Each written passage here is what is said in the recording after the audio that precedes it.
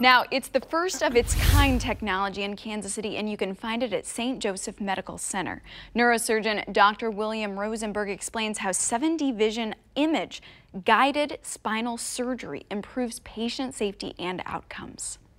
Image-guided surgery is when we use various kinds of images, CAT scans, MRI scans, whatever, inside of surgery, mostly to allow us to guide our instruments or our approach in ways that we couldn't visualize from the outside. With 7D surgical, the innovation is that this is without any radiation. Oftentimes with spine surgery, we need radiation, x-rays, fluoroscopy, things like that, CAT scan, to see what we're doing, because it's mostly bone. With 7D surgical, we can use the preoperative images to then allow us to navigate. It's sort of like a GPS. So we can navigate in surgery and see our instruments as they relate to the spine without having to expose the whole thing. So it's more accurate.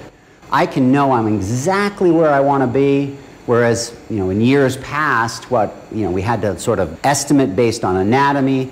And that leads to the other advantage, and that is that we don't have to expose so much. So in the past, we would have to get enough of the spine exposed so we knew where we were, opening up the map so you can know where you are. Whereas with this, all we need is that one point to work where we need to work, and we can see the rest on 7D surgical. Less exposure means faster recovery, fewer complications.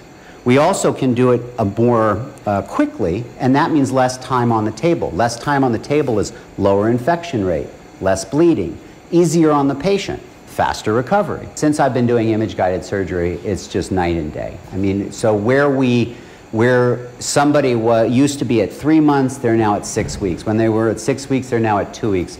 I mean, yesterday we did several cases. One of them is a big lumbar fusion here.